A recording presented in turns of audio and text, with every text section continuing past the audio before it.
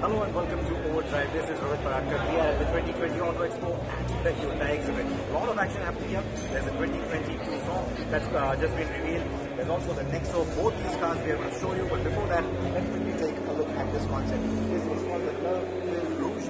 I hope I'm getting the pronunciations right. What it simply translates to is common thread.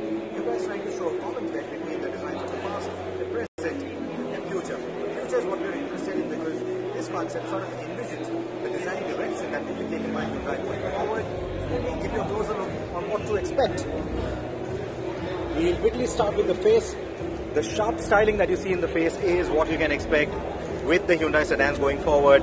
The updated Verna, the all-new Verna, the all-new Elantra, all of that will have a face that is sort of inspired from this.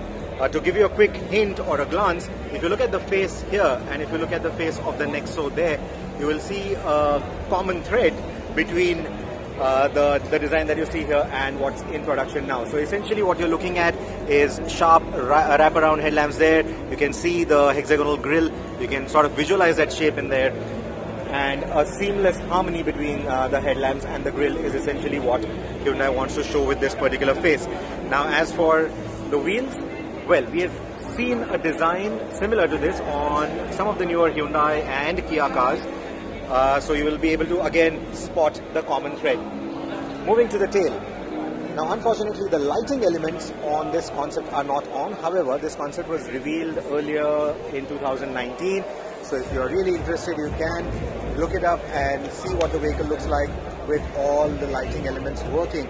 But again, that shows you a glimpse of the kind of lighting detailing that you will see on Hyundai sedans going forward. Will all sedans have this coupe form? Certainly not. But what Hyundai is trying to tell you here is that they'll all have a sporty form. And that is what this concept is again trying to give you an insight on.